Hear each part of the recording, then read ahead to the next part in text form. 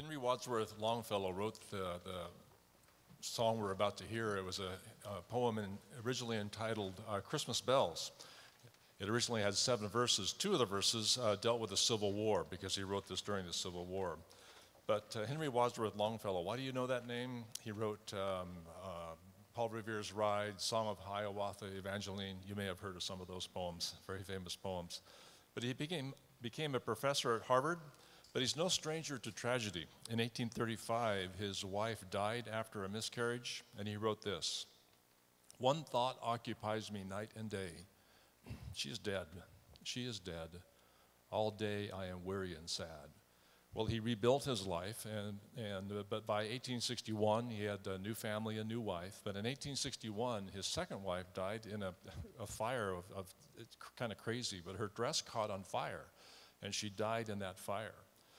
The first Christmas after Fanny's death, his second wife's death, he wrote, "How inexpressibly sad are the holidays.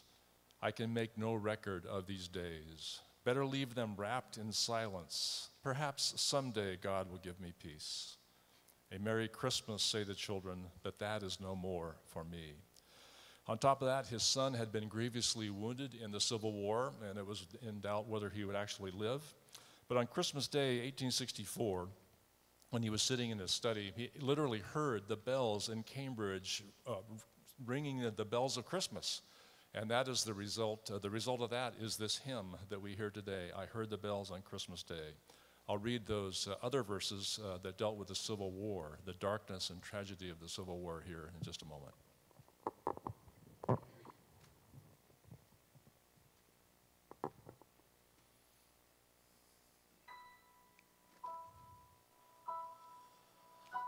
I heard the bells on Christmas Day, their old familiar carols play, and mild and sweet their words repeat, of peace on earth, goodwill to men.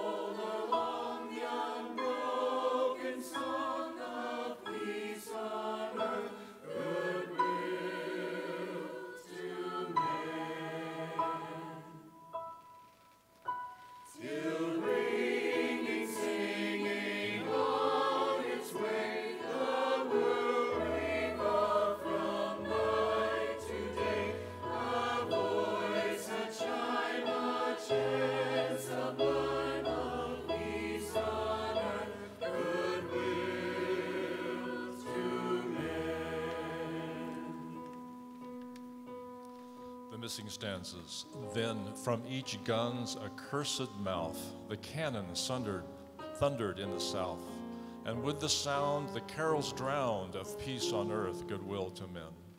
It was as if an earthquake rent the hearth stones of a continent, and made forlorn the households born of peace on earth, goodwill to men.